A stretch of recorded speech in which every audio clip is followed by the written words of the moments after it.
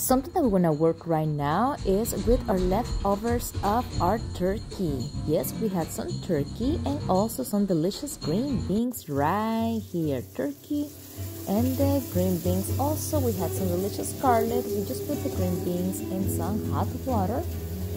And we are sauteing some delicious scarlet. And then we had some achiote los patitos from Costa Rica, of course, and we put it into turkey. And we're mixing all that together very beautifully and evenly, and that looks just amazing. And these are the ingredients that you can see: some olive oil, some achiote, salt, black pepper, and all that goes into this delicious dish. That is a beautiful color, and later we're going to be adding our green beans, so you can see how I put in the green beans. Remember, they are not totally cooked, just a little bit into the boiled water, and then let's mix all that together. That looks so delicious and so amazing.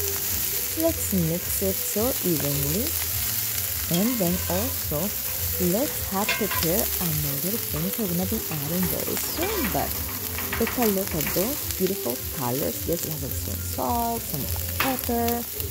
And also we are going to be adding a delicious lemon. So let's use that little equipment and let's get some of the lemon zest. And let's be very careful while we're using that equipment, and you have to use a lot of muscle to be able to do that. And so let's keep working on it. And that looks just amazing. Look at those colors. And then something I'm going to be doing next is that we are going to get the juices of this delicious lemon. Let's cut it, and let's use our own hands to be able to squeeze the lemon.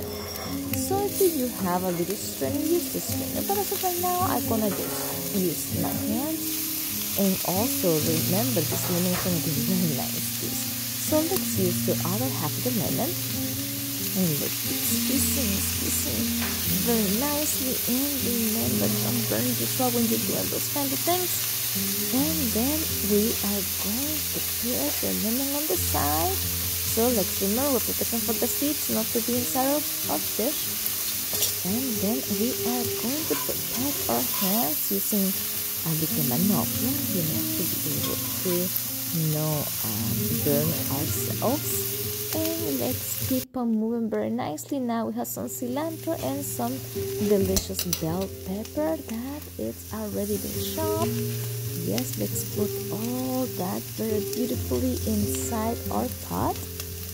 And now let's shake it, let's move it very beautifully. And let's make this nice and even. And let's keep on working on this. Oops, something is flying around. Okay, let's put it in. So now let's keep this moving very beautifully, and this, I can smell it. It's so delicious, and the colors, I love the dynamic of the colors too. And yes, I am so happy. This is so beautiful to have this thing done. Look how amazing it looks. So I totally recommend to you to use the leftovers turkey for this past Thanksgiving and use it. And this looks just